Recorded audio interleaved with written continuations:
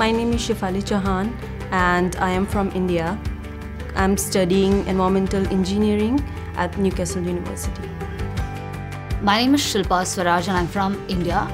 I'm pursuing my Masters in Hydrology and Water Management in Newcastle University, England. It was very overwhelming for me because I dreamed of coming to UK. I was really happy and my parents were very proud. So it was mixed feelings for me. If I have to use an expression for it, it was literally droplets of rain in the desert. So I had just lost my father 2 weeks back. That's when I got the result. It was a point where everything had dimmed and it was a light for the entire family. And it was a celebration. It was not just a scholarship, it was literally, I had to navigate my life from then on. I think it is very important for women to pursue career in STEM because we are not less knowledgeable or less skilled, it's just that we are less represented in these fields.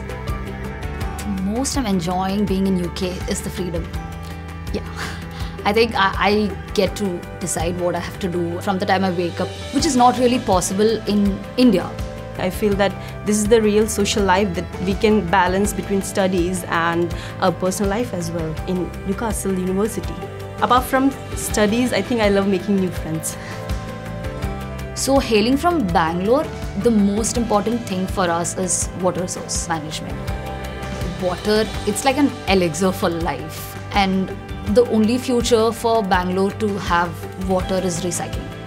We are not from a very financially strong background and I always wanted to do something more. So for me, getting this scholarship was very important, and to say that it's exclusively for women was all of it.